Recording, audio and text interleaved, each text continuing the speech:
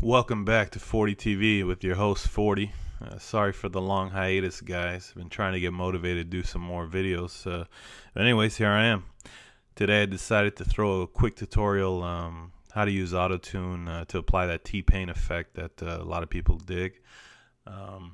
So let's get started. Anyways, audio track 1 has the Auto-Tune Evo effect loaded already with the default settings. When I click on the wrench here, it opens up the audio effect. Right now, we're just going to make some quick changes. Maybe I'll do another episode to give a little more in-depth information about Auto-Tune itself. But right now, you want to change your input type depending on your voice. I have kind of a low voice, so low male would work for my vocals. We want to make sure that the retune speed is set to 0. We're also looking for a relaxed tracking, so we're going to set that to 100. That's right up here. We're going to change the pitch amount to 0.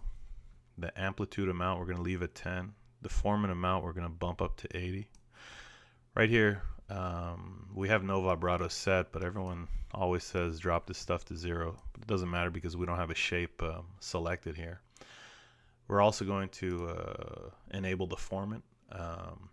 And then what you want to do, depending on what type of key your track is in, for this particular tutorial, I used just a little snippet of Buy You a Drink from T-Pain, and that's actually in D flat major. So go ahead and you can switch your key and your scale here. They're very important. If you don't select it correctly, it's not going to sound right. Anyways, once you have these settings selected, when you can close the effect, I'll give you a couple of examples. Right here in this track labeled speech, you'll see that I have the Auto-Tune Evo deselected, so it's not enabled. I just have a compressor with some reverb and another compressor after the Auto-Tune is being used. But here's how it sounds like without the Evo. What up, y'all? This is 40 from 40 TV. I'm speaking here, not singing, showing you an example of Auto-Tune through spoken word, right? Pretty cool, right? It gets worse when I do that Buy You a Drink verse that I'm going to show you in a second. But anyways, let me enable the Auto-Tune Evo. And if you see right here, when I load it up, it's all the settings I told you about. The retune speed, the tracking is changed, the pitch amount, the amplitude, the formant, and it's enabled here with all the vibrato settings set to 0. Again, D flat majors. I set it for the spoken word. It really wouldn't matter. I could adjust this because right now I have no other. I don't have a song that's played in a certain key. So let me close this, enable the Auto-Tune Evo, and play it back for you. What up, y'all? This is 40 from 40 TV. I'm speaking here, not singing, showing you an example of Auto-Tune through spoken word, right?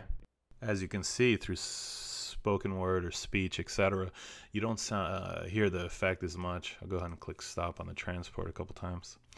If I switch over here to verse and I click on this, you'll see that I have Auto-Tune Evo enabled, and all I did is record my voice, which I'm not a singer, I'm not a rapper, so if you're critiquing my ability to sing or rap, then don't worry, I have no delusions of being able to do so. I just did it for the tutorial, and I thought it would be kind of cool to reference a song where this is used in. Again, all I'm going to do is play this little clip of the instrumental along with the verse that I sung over with the Auto-Tune Evo. Why am I having so much trouble saying that, right? Effect applied. Go ahead and push play.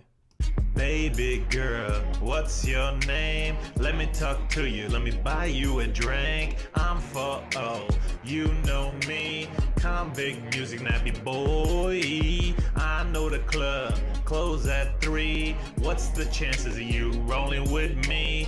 Back to the crib, show you how I live. Let's get drunk, forget what we did. Again, I'm apologizing for my vocals, but I have no shame. It was for you guys, for the tutorial. Anyways, I hope you caught the gist of it. Go ahead and play with it. A lot of the numbers you can mess around with. Again, if I switch back here, I open up the effect. You can adjust the amplitude amount, the formant amount, and the pitch amount, and still maintain that effect, the T-Pain effect. And with some minor adjustments, it will change it slightly. The real important factor is the retune speed right here being set to 0, and the tracking being set to relaxed or 100. Again, if you have a higher pitch voice, or if you're female, you're going to switch whether you're a soprano, alto, tenor, etc. You can apply this effect to an instrument or a bass as well. Go ahead and play with it. Hope you guys learned something here. Look forward to seeing new videos. 40 TV wasn't just made to do Ableton videos. I created the channel as well as the website to do all kinds of fun stuff. Probably look out for some tutorials about video production, post-production, more audio tutorials. I'm thinking about doing some jokes, putting them on there. And anything else that interests me, I guess. Leave comments, rate, subscribe, feedback, etc., etc. Thanks a lot for tuning in, guys. All right, I'm out.